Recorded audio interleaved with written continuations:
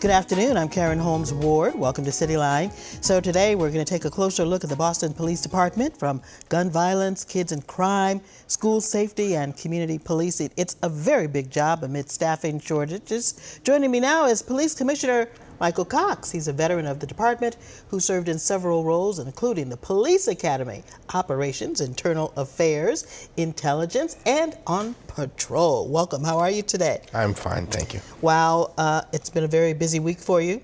Lots of items in the news. Yes, it has. It has. So Mayor Wu filed an ordinance this past week to change the way that the city is going to handle the area known as mass and cast. It gives police the right to clear tents and calls for the opening of a nearby temporary shelter. So the mayor cited an increase in safety concerns. If you would, explain this change in the situation in that area, and how do you think the police are going to now respond? Well, if it passed, first of all, if the ordinance passes, it gives us the opportunity to, one is have people remove the tents and tarps.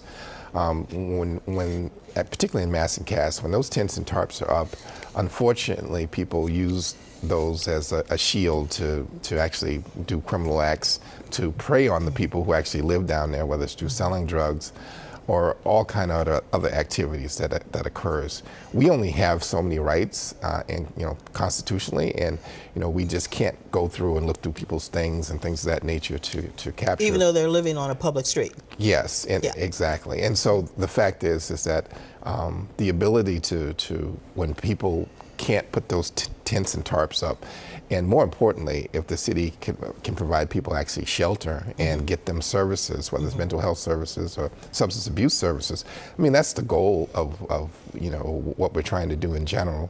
And so there's a fair number of people down there that are preying on the people that are suffering, and we need to address that. That's a public safety issue. That's not a public health issue.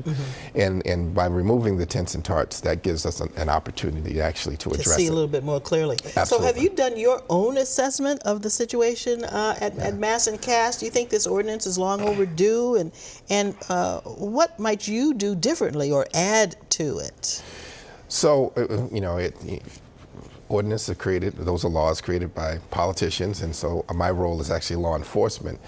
It helps us in the sense that it gives us the authority to actually enforce, removing the tents and tarps to address the drug activity that goes on down there, to address the people that are coming to prey on the people down there.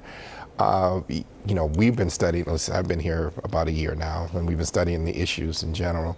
It's been a public health-led issue so far, but the fact is that the behavior down there is now turned into a public safety issue. And it's a criminal, it's now criminal activity.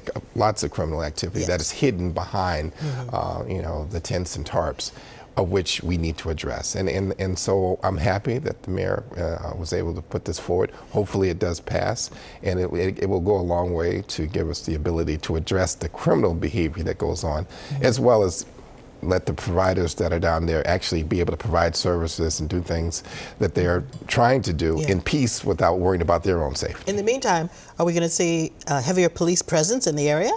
More patrol cars? So if it passes, I think what you'll see is a disbanding of what's occurring. I think part of the ordinance is that if people need, in order for us to enforce it, that we have to offer them a place to stay. So if they're able to, find housing and get other services, I think that it will be hopefully a better place, less crowded place. And then there's going to be some folks that are held over that just want to still prey on some of the people in the activities, and those are the ones probably where we will get most of the arrests. I anticipate that once the cover of darkness is kind of pulled back, the area will get much better, and more importantly, those people who have bad acts on their mind will move on. Okay. All right. Now, last weekend's shooting at Boston's annual Caribbean Carnival made national headlines. Press conference on CNN.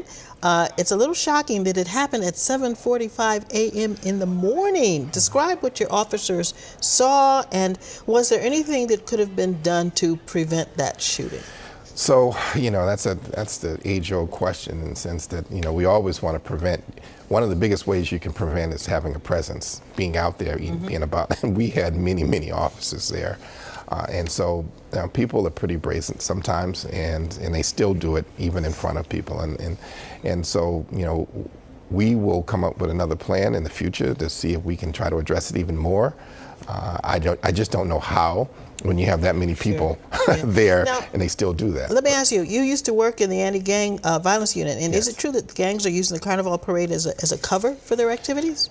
I don't know if they're using it for a cover. I would say this is an opportunity when they're out amongst so many people and they see other rival people that they haven't seen in a while or in so close proximity, they will maybe take advantage of it as an opportunity to do something or to settle a grudge. And it wouldn't matter if it was the carnival, the marathon, it wouldn't matter what large event it is. If these people come together and they have these beefs, these things happen. And so, you know, I don't want to, you know, say that the carnival does it, because the people doing the carnival are really wonderful people, and it's a cultural event that the city's put on for a long period of time. And Shirley Schillingford does a great job with that. And she does an excellent job with that. The issue is that these other groups that feel comfortable hiding behind, similar to we talked about Mass and Cast, the cover in the tents. Well, they use the cover of large amounts of people to merge in and out. That's correct. Okay. And, yeah. Now, according to the city's police data dashboard, there have been over 70 shootings so far this year, and the overwhelming majority are in Dorchester. You know, an outside observer might conclude that the department's community policing initiative in those neighborhoods is not working.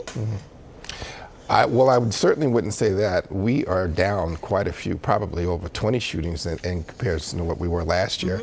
And in comparison to probably a 5-year average, we're well below that.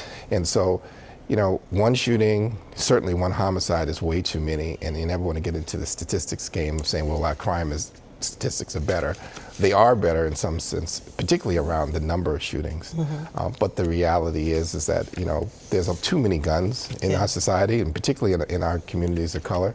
And, you know, we're doing all we can to partner with federal agencies and everyone to not only get these guns off the street, but actually find out who's sending them here, who's selling them here. Yes, how are they getting into Roxbury, Dorchester, Mattapan? You know, your officers have recovered hundreds of guns over this past year, just literally hundreds of guns, including some of these that we're looking at right now. What's the department's strategy to kind of capture these weapons? So it's usually, you know, we are, you know, data driven in a lot of ways, and so, you know, we don't put a big net out to catch people. We are trying to actually single in on the people who are driving the crime. Believe it or not, Boston, for a long period of time, most of the crime is you know, perpetrated by a small number of people in the neighborhoods and in certain neighborhoods. And so that's who we focus on, the drivers of crime, the people who have repeatedly done this.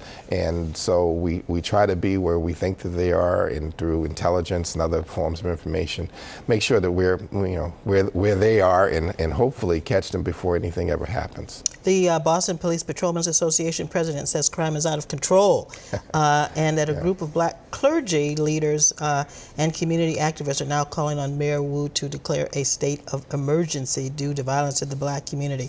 Is a state of emergency necessary? No, you know, and I'll say this, and we should never be complacent about our crime. As I say, as we travel on towards the march towards zero crime, you know, each year it seems like our crime statistics are getting better, but yet the tolerance for crime seems to be getting lower and lower as well, and that's a good thing. The reality is we are a very, very safe city. In comparison to the rest of the country, we are certainly one of the safest in this country. And even amongst our own statistics, we continue to outdo the number of crimes and things of that nature the year before. This year our homicides are up a little bit, but our shootings in general are down quite a bit. And so, you know, we understand that, you know, as our crime statistics is better, each thing is heightened. Social media plays a big part of that. Everyone's a reporter now, not just a normal report, so it gets reported out tremendously. And so, you know, we're going to work to try to get to zero at some point, and we're not going to keep working, but it's not a state of emergency. But we do need to, you know, pay attention and never become complacent. Never become complacent. Now, last Sunday, 2 officers were attacked in downtown Crossing. And video from that incident shows one officer in a reflective vest being hit and taken to the ground by a group of teens. And on that same day, police responded to 2 fights involving large groups of teenagers near the Boston Common Movie Theater, also in the South Bay Plaza How is the city dealing with youth violence? I can't imagine a group of teens attacking a police officer. Yeah, I couldn't imagine that certainly when I was a teenager as well, and it's sad in many ways because it's all kind of girls, boys, it's all kind of young people involved in this stuff. The city spent quite a bit of money this summer making sure people have jobs and giving them opportunities and other activities to be involved in, but. I think this is something, I think as the school year begins. You said that the parents need to step up. Well, so, I did say that, and I'm still going to say that because I didn't get to it, but we've spent a lot of time and effort trying to find jobs, opportunities for the kids. But the reality is if there's no accountability, particularly if I was a young person, if I had no accountability at home, I don't know what kind of trouble I could have gotten into. I was more worried about my parents finding out about my activity than there was about anything else. I wasn't afraid of the police. I didn't know anything about the police. But I was afraid of my parents. Correct, and disappointing them in the standards that they set. And a lot of the young folks we're encountering that seem that they have no accountability. They're not even thinking about it. As a matter of fact, that they seem to be very cognizant of the laws and things of that nature. And that's sad. That's a trend I hope we're able to get in front of a little bit here. But the good news is the school year is coming up. They'll hopefully be back in school soon. They'll have some kids something to do. To occupy their time and help them focus a little bit. Now, you're going to stay with us? Yes. Okay. Our conversation with Boston Police Commissioner Michael Cox continues. When we come back, how the department is dealing with staffing shortages. That's next.